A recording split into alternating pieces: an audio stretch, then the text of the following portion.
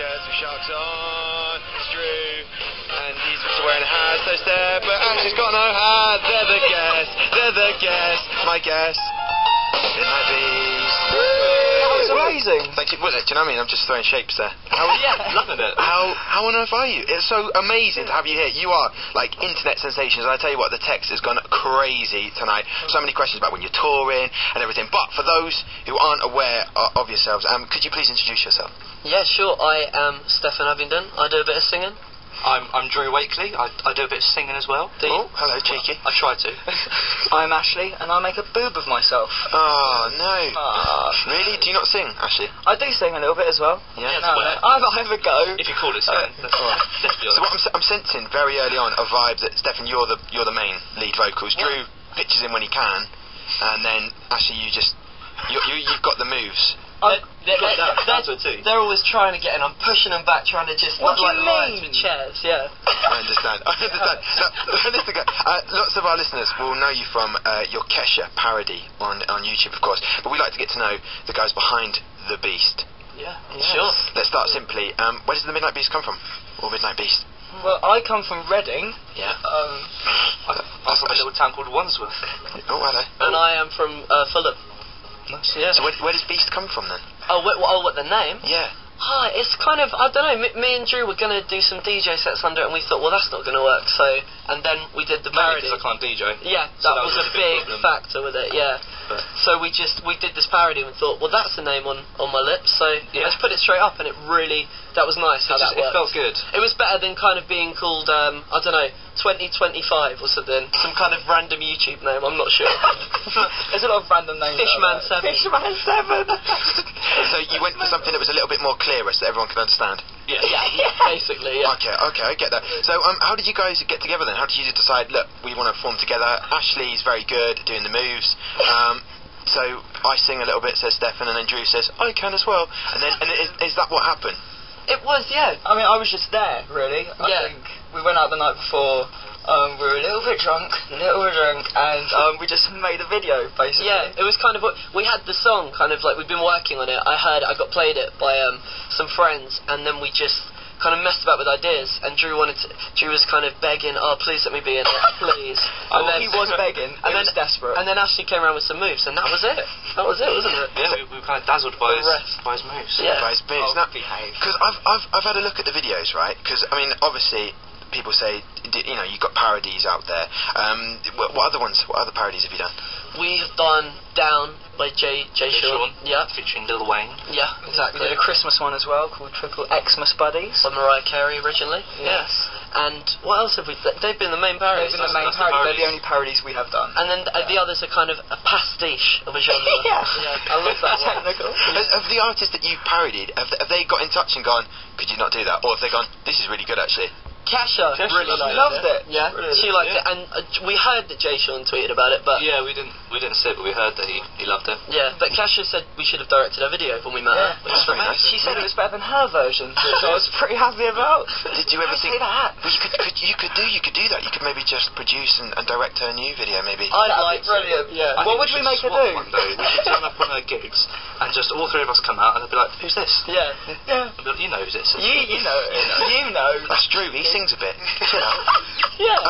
Guys, look, because the videos, right, are incredible, and you say you're just gonna muck about a little bit, but they're very DIY, right? Yeah. The videos, because they're shot. It looks like it's in your house. Yeah. Is it your parents' house? Do they mind you videoing? And It is, no, they've never seemed to mind. Like, when we first started off, they were a little bit kind of, why are you moving the sofa? Stuff like that, and you know, we kind of usher them out. Yeah. read the paper out there. Read the paper out there. Yeah. Why have you locked yourselves in the bathroom together? But for a very long time as well. With the camera. Yeah, but as it picked up steam, like, it kind of, I don't know, like, they didn't mind so much, I think. Because they knew what we were doing, I think. Yeah. Before they just didn't know. Exactly. They thought something weird was going on. Between three best friends. Yeah. And you've had so many like hits with this, which is incredible, because I know now you're doing Reading and Leeds Festival. Yeah. A massive live gig, thousands of people. Are you just going to be? Are you nervous about that? What are you going to give them? Excited. Definitely. Yeah, it's going to be is that fifth show? Fifth guest. Yeah. Which is really exciting, and it's kind of it's just going to be energetic. Like we're doing a short set, and it's going to be fun. Yeah. We'll dance moves, lots of dance moves. Yeah, because I know who's the main one with the choreography out of the Midnight Beast. Probably say Ashley. Yeah, probably say Ashley. Give it to him. Do you have a particular favourite move that you use, Ashley? Not particularly. I just make up moves there on the spot. It's just really weird. I just throw my arms around, move my head a little bit. That's the favourite. Yeah, that's the favourite. Don't show me Split that. loop. He knows more terms than me. That's brilliant. I've had a text in from Charlotte. It says, please ask the Midnight Beast when they will tour. Do you know? Have you got any ideas? I know Reading and Leeds. In the pipeline. In the pipeline. It's really soon. Yeah. Charlotte, it's in the pipeline. I hope that answers your question. Definitely coming. I don't know if you've been to that venue. It's coming. Now, guys, look, I'm going to play TikTok. And then we're going to have a little chat again. So here it is on Radio 1. You're not going anywhere, are you? No. We're going to let down fans if you did. This is TikTok by the Midnight Beast on Radio 1.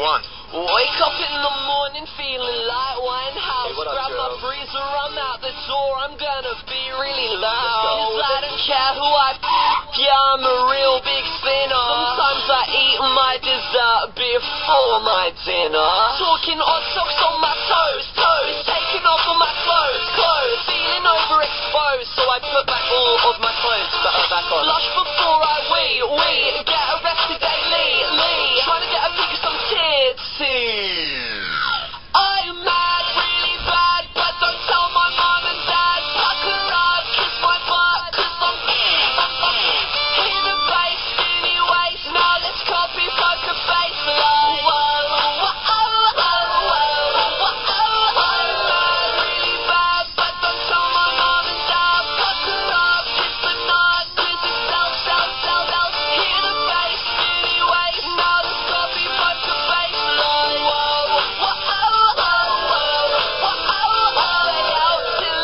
When my curfew's 10. Good night, sweetie, sleep well. Shut up, Mum, I'm on MSN. Now the girls are lining up because we're failing. So we punch them in the mouth if they're not Sarah Palin. Talk about doing things for regret. Mental cigarette, pop slugs in his head. Whoa. Text on my Samsung. Not telling Dad I'm wrong. Have sex with Alexa Chung by telling her I'm well hung. I'm quite well hung. I'm mad, really bad, but don't tell my mom and dad. Pucker up, kiss my butt, 'cause I'm hear the bass, skinny waist. Now let's copy poker face. I'm mad, really bad, but don't tell my mom and dad. Pucker up, kiss the nut, 'cause it's sell. Hear the bass, skinny waist. Now let's copy poker face.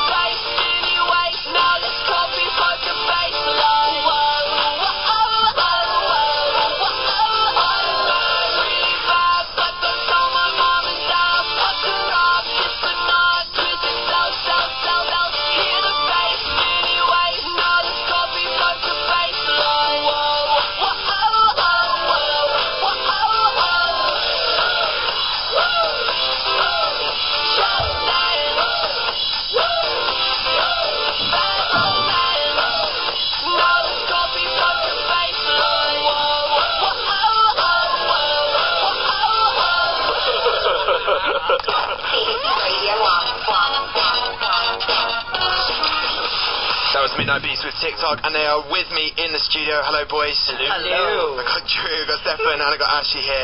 So look, guys, I'm going to be playing your brand new single in a moment, and this, I believe, isn't a parody.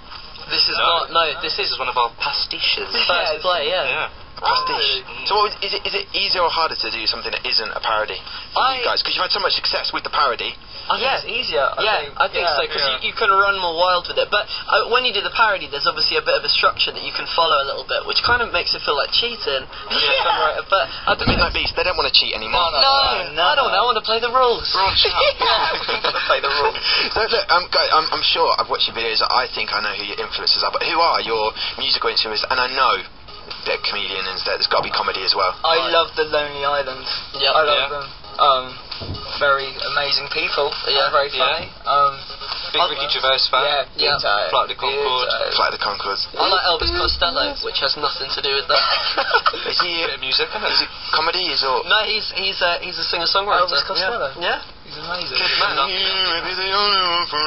that one? Is that with